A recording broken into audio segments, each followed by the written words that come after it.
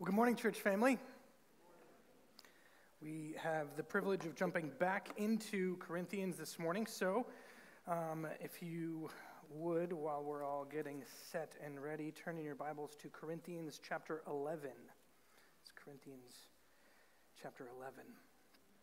Now, I want to ask a question, as I often do. Show of hands while I'll give you a couple of seconds to use your hands to get to Corinthians. But show of hands, how many of you know or have been on the receiving end of what I deem the look? Anybody? Anybody been on the receiving end of the look? Lots of husbands, lots of spouses. Kids, there's not a lot of kids raising their hands, interestingly, because I would think that in my family, the kids are probably the most, other than me maybe, the kids are probably the most used to receiving the look, right? What does the look attempt to communicate? Right? That's an interesting question. What is it trying to do? For some people, the look means stop that immediately. Whatever you're doing, knock it off. For other people, the look could mean did he just say what I think he said? Are you kidding me? For some people, the look is like the hard stare, right? Like my kids love Paddington. Paddington's always giving a hard stare. But for other people, the look often communicates surprise, what? Really? There's so much that we could talk about that's communicated with the look, but usually when you're talking about the look, it's communicating something's coming, right? It's kind of the way it works. It represents something. It's kind of really, most of the time, a threat of some sort, a warning. It's a way of saying, don't push it, stop doing that thing.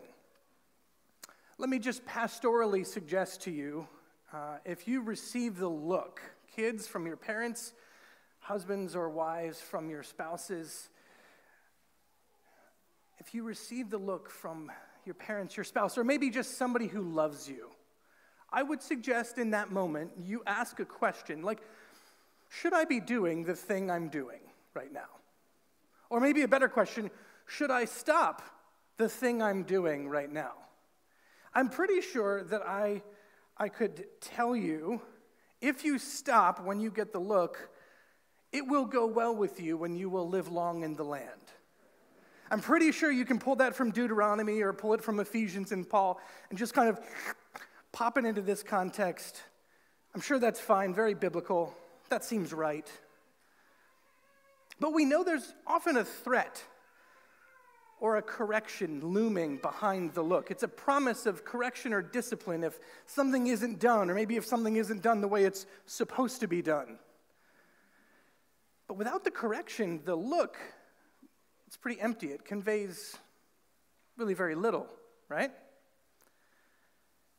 If you know that nothing's going to follow the look, it doesn't mean anything at all. Who really cares? But I want you to imagine with me, if you will, someone who can give the look, but who completely and perfectly knows the thoughts and intentions of your heart.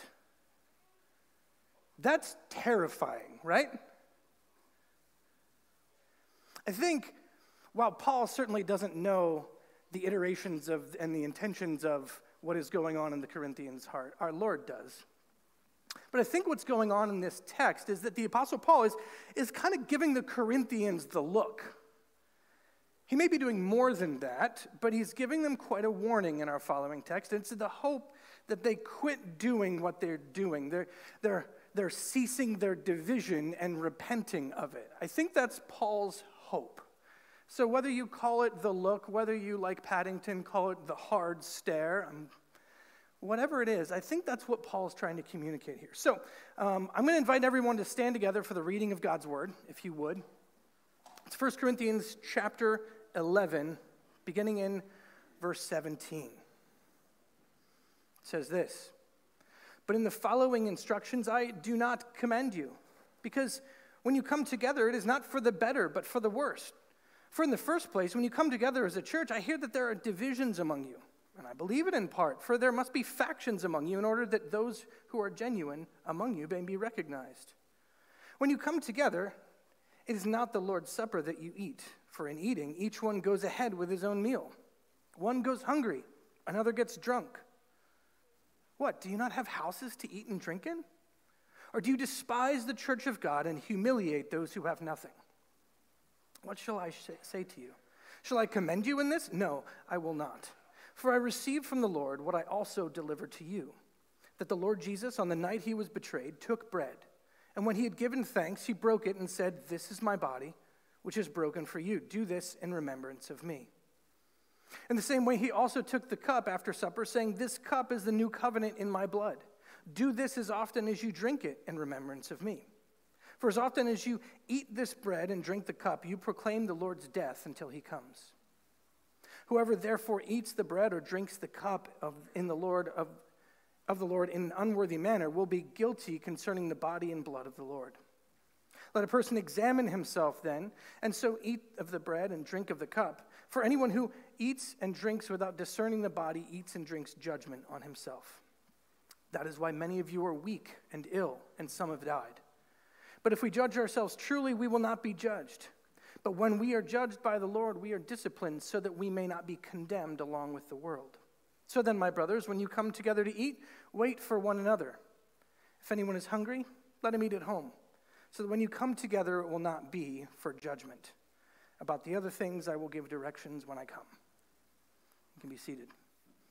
This is the word of the Lord. Let's pray for our time this morning. Would you join me? Our gracious Heavenly Father, this is indeed a challenging and weighty passage in many ways. And yet, Lord, I think there is something beautiful here for us, that if we would latch on to, would refresh our hearts and encourage us in seasons of difficulty and trial. Father, I pray, Lord, that as we read your word, as we study it, as we walk away in worship today, Father, that you would, by your Spirit, use the word of God to reveal to us nothing short of Christ himself. And that in seeing Christ face to face, that we would behold his glory and walk away with hearts changed and renewed by your Spirit. We ask these things in your gracious and magnificent name. Amen. Have you ever walked out of church on a Sunday and gone, what are we doing here? Like, really? Have you ever just had that question? Like, what are we doing exactly? Maybe it was when you were like 5. Maybe it was when you were 45. Maybe it's now that you're 85. But have you ever just kind of stopped to think for a bit about what we do and why we do it? Like, sometimes there's maybe a disconnection of sorts. Why do we worship? Why do we pray? Certainly, why do we, as we will do later, take communion?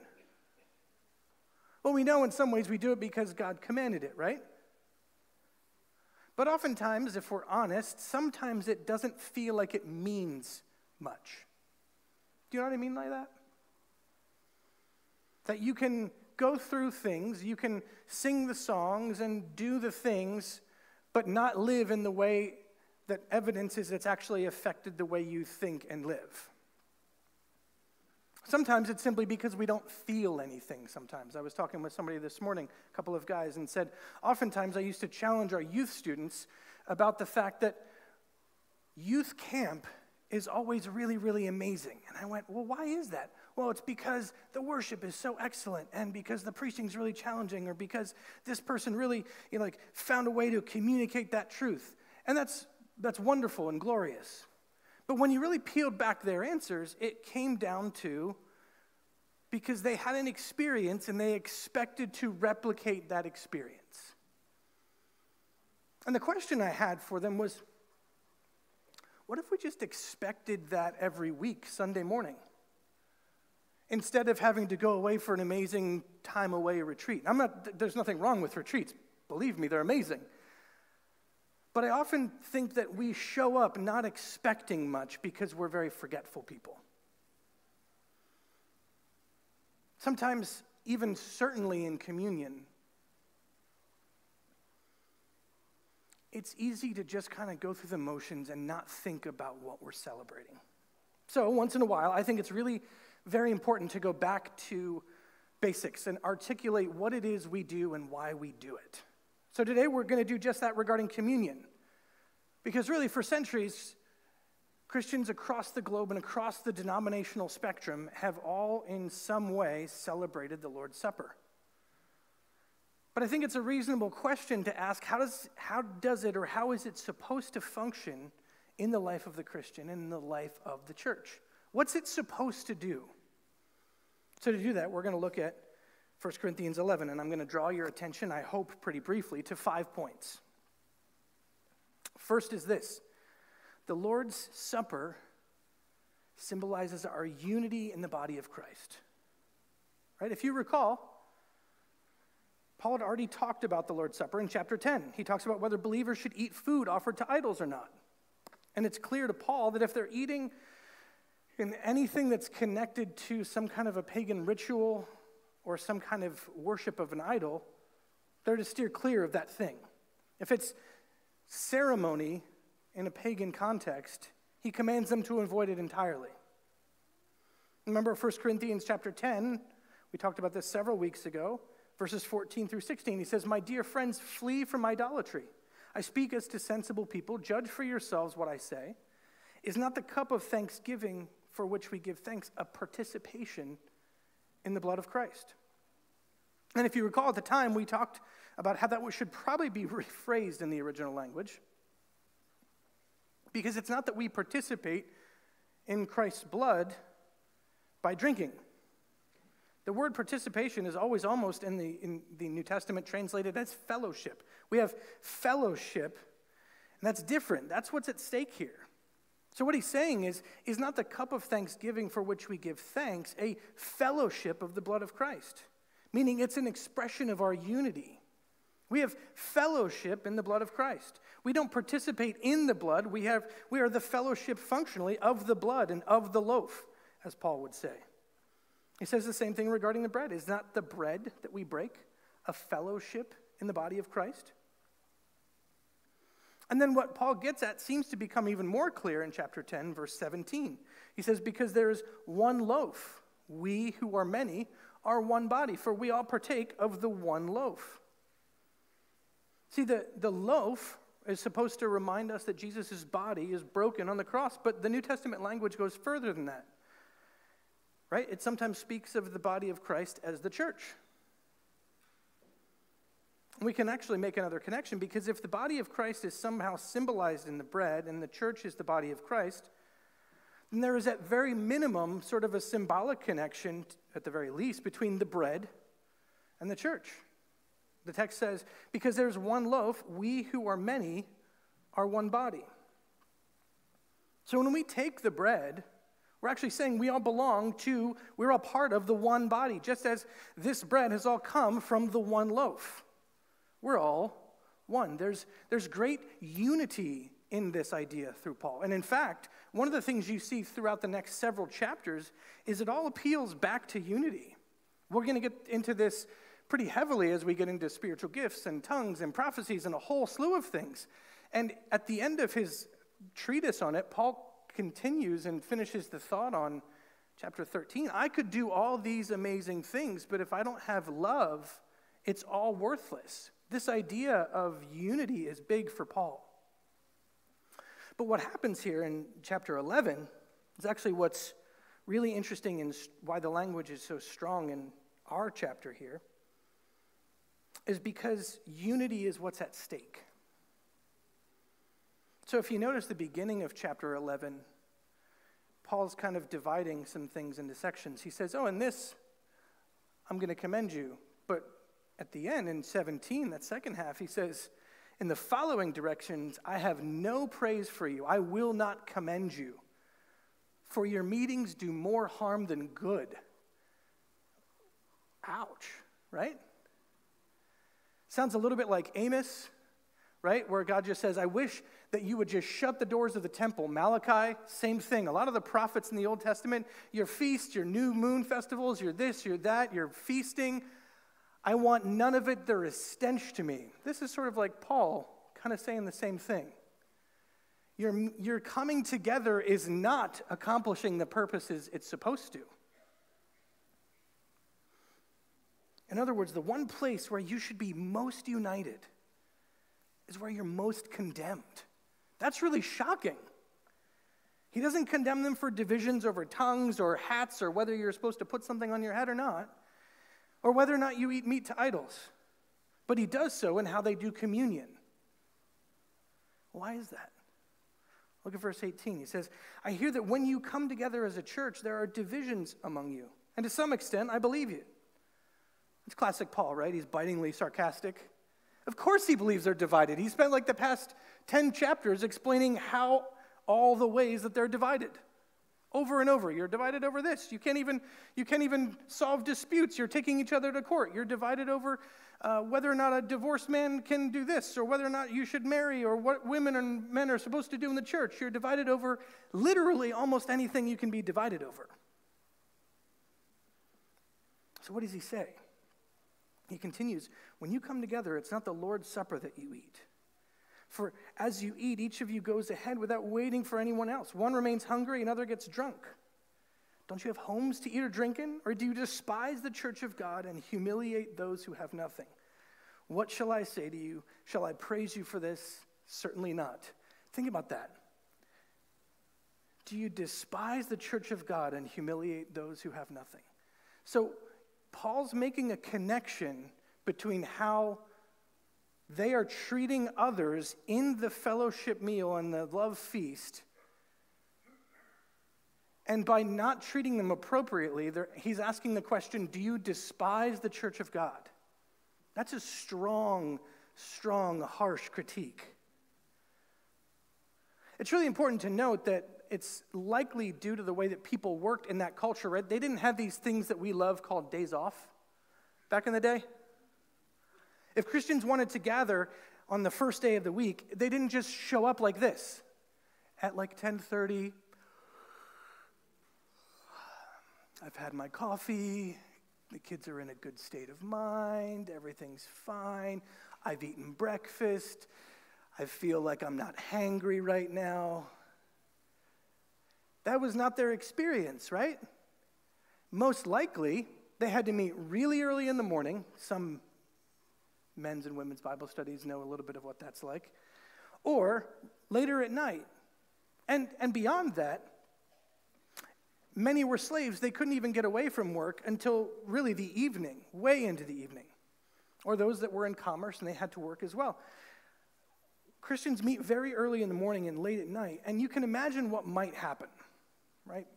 Those people with more means, who needed to work a little bit less, who may not have been slaves or may not have been in the trades, would show up, and functionally they're like tailgating communion. They're like pre-gaming it, right? They're showing up and they're like, all right, let's get the appetizers going. Like somebody cracks a bottle of wine and then that turns into 5 bottles of wine and they're firing up the grill. And they're feasting and they're taking something that they're supposed to be celebrating, their unity in Christ. And the very people that can't get off work until much later show up and maybe they grab like a crust of bread or something from their master's pantry. But they certainly didn't have like the pasta and the meat and the this and the that and all the appetizers like some of them did. They came in later. So this meeting, when they're breaking bread together, when they're supposed to be celebrating the cup together, supposed to be celebrating the unity they have, what happens? It sounds like it turns into a pretty big disaster, according to Paul. Right? So he says, the very thing that you're supposed to be doing, this love feast, this celebration, this unity, it becomes a stinging point of division between the haves and the have-nots. What's happened is the exact same thing that occurs out in the culture has made its way into the church. There's no distinction between how the church is being different. So he says, shall I praise you for this? Paul says, certainly not. Verse 33, so then, my brothers, when you come together to eat, wait for each other. If anyone goes hungry, he should eat at home, so that when you meet together, it may not result in judgment. Paul's saying this is not a time for partying and showing off. It's not a time for division. It's actually a time to express the unity that we have around the Lord's Supper. Right? We're not quite so structured today. We're all here more or less on time. As far as I'm aware, nobody bought a bottle of wine this morning. No? Anybody? Bottle of wine? It's the Baptist church, just saying. Just want to make that really clear. Nobody brings a crust of bread and others are bringing caviar, right? I do think that, as an aside, I'm very much a fan of church potlucks, especially in coinciding on the Sundays that maybe we should celebrate communion together. Not every single month, but a couple times a year. I think in the future I'd really love to have a church potluck where we gather and enjoy something similar to a church picnic. But hey, what if during that time, I don't know, we celebrated communion together because we're unified in the blood of Christ? That's an aside. But is it true of our churches today that we often bring along all of our divisions, all of our biases and prejudices, all of our bitterness and our hurt feelings? So the exact moment when we're supposed to remember that we are all sinners before a holy God, instead, all of those frustrations and bitterness are just suppressed under the surface. And the whole meal, the whole celebration, has the stain of hypocrisy to it. Church family, in a few minutes, we're going to eat and drink together. And what it should function as is a time to confess our pride, to confess our arrogance, our selfishness, and to love one another in unity for the sake of Christ, and to remember and celebrate that, in fact, we are one in him. So point number one is that we are to be unified, or the Lord's Supper shows our unity in the body of Christ. Point number two is that the Lord's Supper shows our unity in the death of Christ.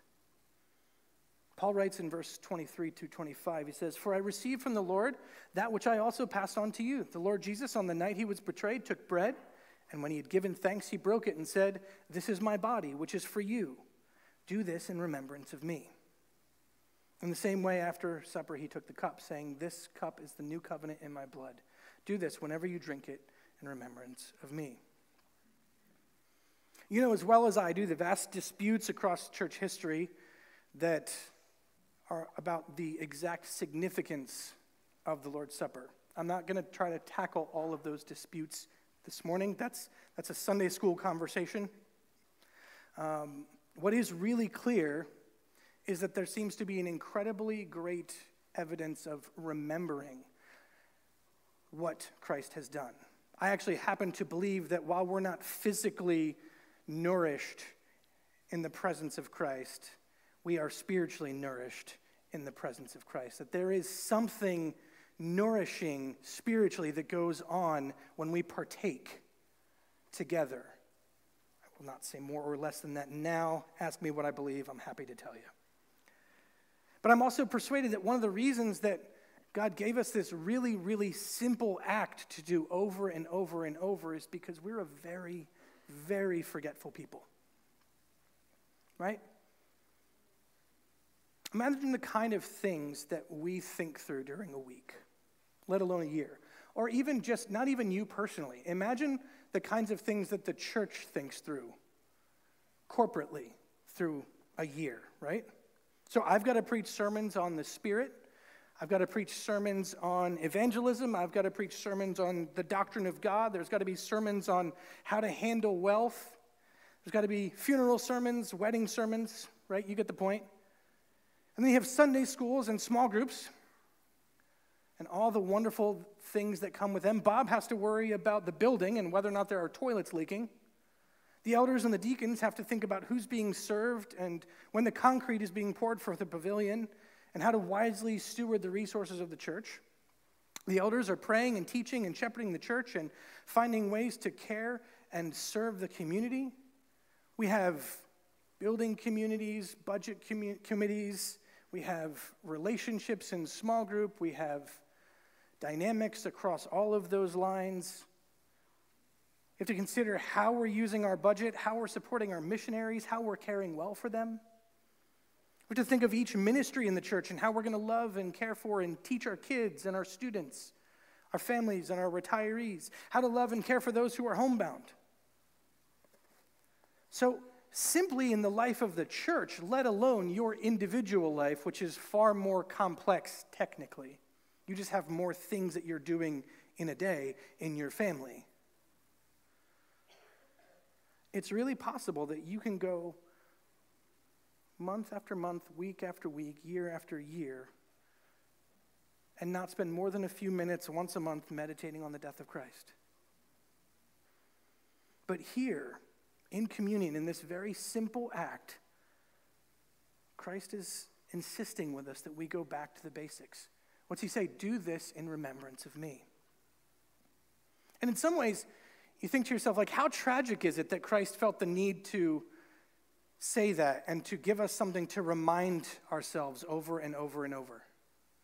In the sense of, like, if you were to ponder the death of Christ, how crazy is it that we can care so little about gaining heaven and living in holiness before God when we contemplate the death of Christ? How silly is it that we don't have a very passionate, burning desire to see the lost come to Christ when we celebrate communion? How silly is it that we don't have this all-consuming desire to worship God when we understand the height and depth and breadth and length of God's love for us? You understand? Like, the crazy dichotomy of that? If we truly understood what Christ had done, it would reflect in ways differently than how we live. And yet, because of sin, Satan, the fall, and a whole slew of other reasons, we are a very forgetful people, right? What communion is supposed to do is it's a reminder of the gospel, brothers and sisters. It's supposed to say, tell me that story again, because I'm so incredibly forgetful. Tell me, remind me, encourage me, and refresh my heart with the death of Christ and how much he loves me and how he wants the glory of God and why he went to the cross, why he looked ahead at what was before him and went anyway. Point number 3. The Lord's Supper shows us unity in evangelism, or unity in proclaiming the gospel. We read in verse 26, "For whenever you eat this bread and drink this cup, you proclaim the Lord's death until he comes." Right, the word proclaim here is the regular word that Paul uses for preaching and teaching or heralding and evangelizing. It's a proclamation of sorts, so that really is translated well. Right? And we kind of think, okay, we take the Lord's Supper. What are we proclaiming, right? It's for believers. So what's going on here? We know the Lord's Supper is for believers. We don't use it to evangelize. It's for believers. But brothers and sisters, I don't think that's the way it works in the New Testament. Right? The New Testament church was interested in having non-Christians present at all kinds of meetings, including the Lord's Supper. It doesn't mean they participated with believers in the Lord's Supper. But the Lord's Supper ought to function evangelistically. When we take communion, we're acknowledging that Christ needed to die for our sins, yours, mine. In the same way that when the Passover was instituted, it was a reminder of what God had done. But oftentimes when it was eaten, the typical Jewish thing would be to imagine that they were there as the disobedient people that needed the saving blood of the Lamb. to imagine that they were the ones who were pulled from Egypt. In the same way, we identify with the blood of Christ. The way that we talk is not just that, like, sin put Christ on the cross. Yes, that is true, right? But whose sin put Christ on the cross? Well, there's our sin, right? We should think that way. That's fair, that's honest. But more importantly, it's my sin that put him there. It was my sin that held him there until it was accomplished, right? Your sin and mine. But what we also proclaim is not just that we're acknowledging that Christ needed to die for our sins, but we proclaim his death as the payment for our sins, and we proclaim that salvation is possible because of the shed blood of Christ. One author puts it this way. Think about this quote in our secular pluralistic society. He says this. He says, if salvation is the experience of illumination, then perhaps Buddha saves. If salvation is the experience of union with the cosmos, perhaps Hinduism saves. If salvation consists of being faithful to one's ancestors, then perhaps Shintoism saves. If salvation is being freed from the oppression of the bourgeoisie, then perhaps Marxism saves. If salvation is material well-being, then perhaps capitalism saves. If salvation means feeling good, then perhaps there's salvation outside of Christ and outside of religion. But if salvation is the liberation from the powers of sin and death, then only Christ saves. Amen, right? That's worthy of a clap for sure. When we remember what we have been saved from, right? The very power of sin and death, and what we have been saved to, nothing less than the eternity in heaven in the very presence of Christ. Well, then the Lord's Supper can and should become an evangelistic proclamation. Do you see that? That's what the text says. It says, whenever you eat this bread and drink this cup, you proclaim the Lord's death until he comes. You proclaim the Lord's death until he comes. You proclaim the gospel in anticipation of Christ's return. Brothers and sisters, do you realize that taking communion is not something we're going to be doing in heaven? That's not going to continue in eternity. When the new heaven and the new earth finally dawn, no one's going to be celebrating the Lord's Supper, it would seem, from Scripture. Because our goal is not to meet as a church around the Lord's Supper and just to remember his death. That's a thing that we do. But our ultimate goal is, because on account of Christ's death, to meet the risen Christ himself in the new heavens and new earth. Right? That's the hope we have. But until that happens, every time we gather to participate in the Lord's Supper, we actually gather in unity of anticipation of that glorious day when we shall eat with him and we shall see him face to face.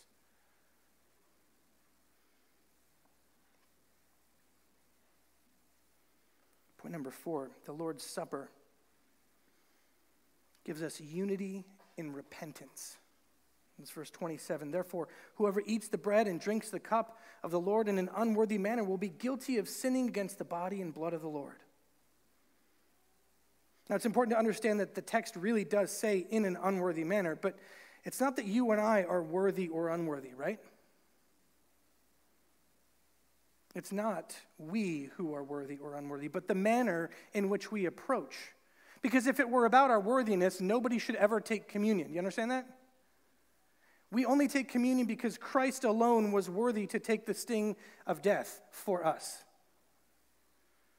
That's not what's going on here. It's actually talking about how we come. Of course we're unworthy. That's why Christ died. But there can be a worthy way to approach the table. And it's not based on any goodness inert in us, right? It's not based on our worthiness.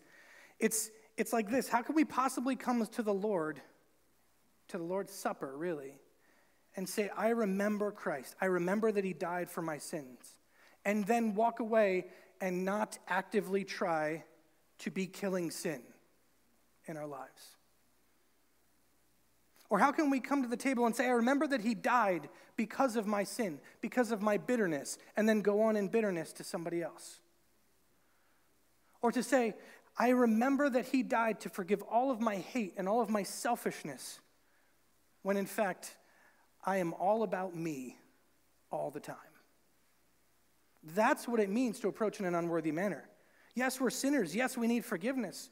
No, we are not ourselves worthy, but we should not approach the table that focuses on Christ's death in a manner in which we care so little for our sin. That's why he says, whoever drinks or eats the bread and drinks the cup of the Lord in an unworthy manner will be guilty of sinning against the body and blood of the Lord. So what then is a worthy manner to come? He says, man ought to examine himself before he eats the bread and drinks the cup. For anyone who eats and drinks without recognizing the body of the Lord eats and drinks judgment on himself.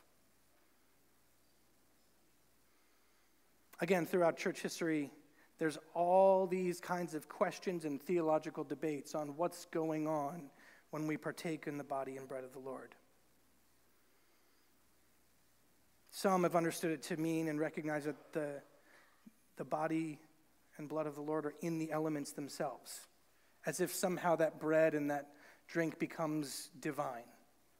I don't think that's what Paul means here, because what Jesus meant when he said, "This is my body," he's still saying it while he had his body. You understand that? Like, he's in a body saying, "This is my body." Well, it's clearly not his body, because he's not going, "Here you go." It's still a really hard saying, agreed.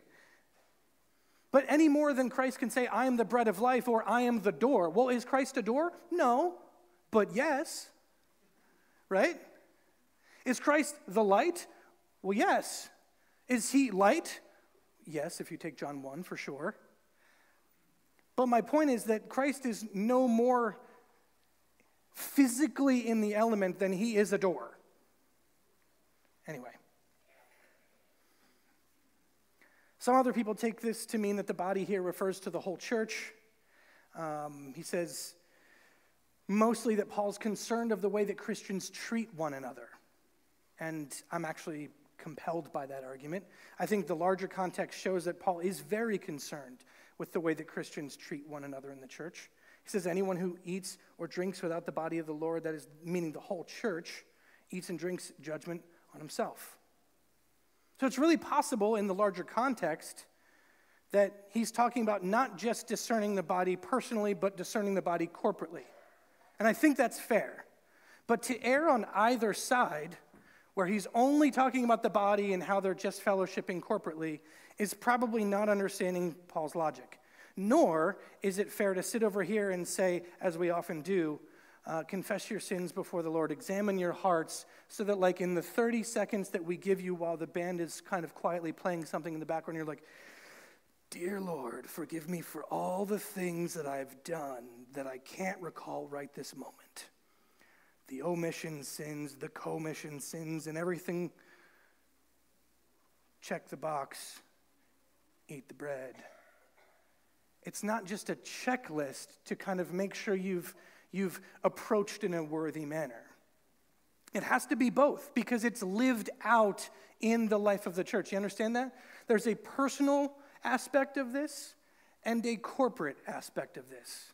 To deny either is probably not fair to the text. I would actually say it seems to go against the entirety of the flow of Paul's logic. Here's why I say it's both corporate and personal. Look at the warning in verses 30 to 32. Some, you see, do not examine themselves, and they take the elements. And Paul says, this is why many of you are weak and sick, and a number of you have fallen asleep.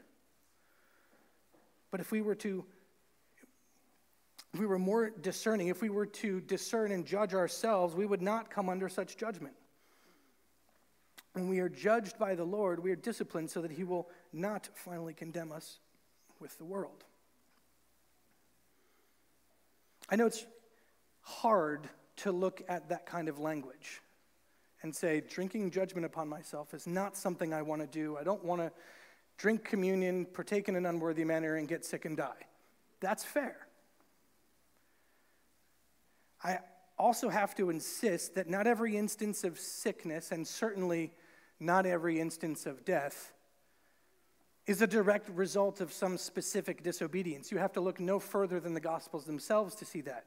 John's gospel, you see a man who was paralyzed for 38 years because of his sins. That's John 5.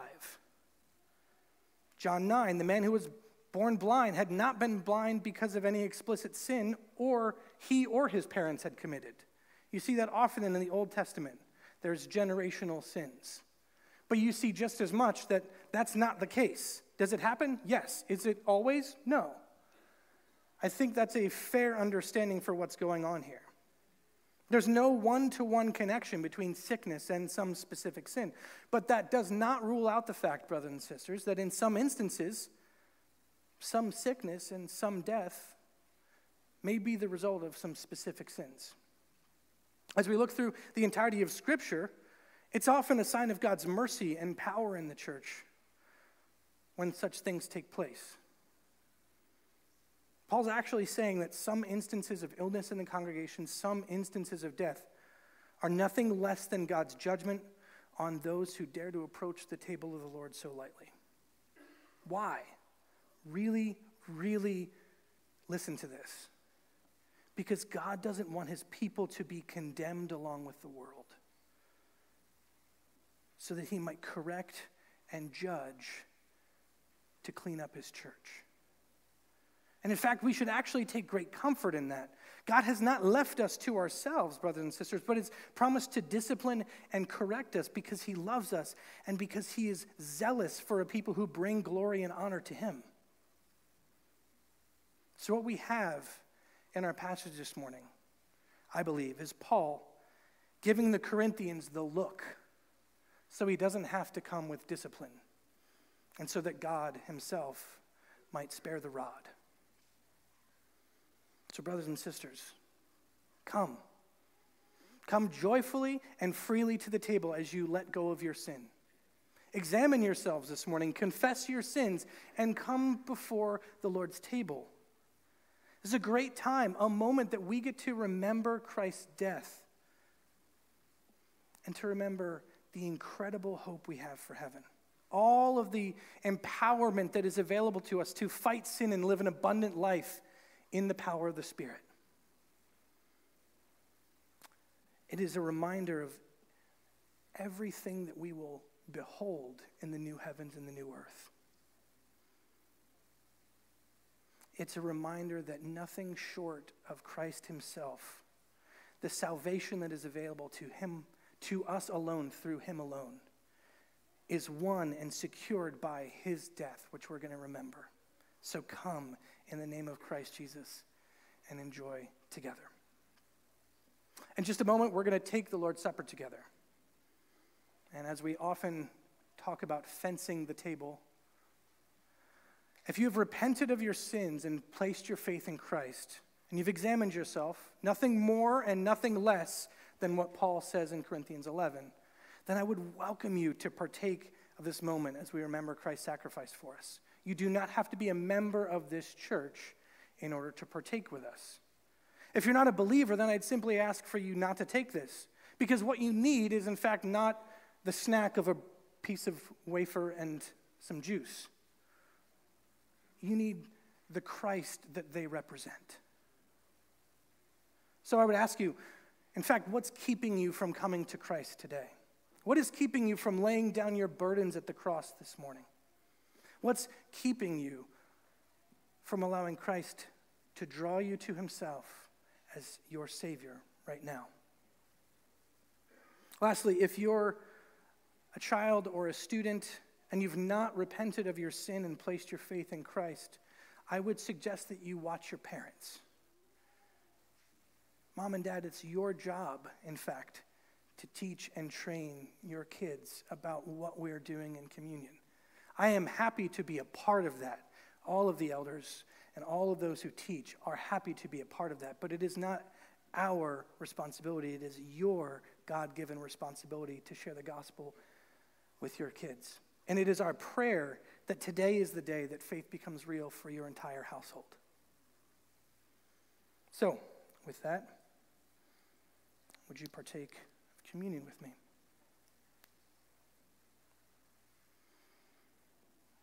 This time our passage will be from our very scripture here in Corinthians. Paul says, "For I received from the Lord what I also delivered to you, that the Lord Jesus, on the night he was betrayed, took bread. And when he had given thanks, he broke it and said, "This is my body, which is for you. Do this in remembrance of me."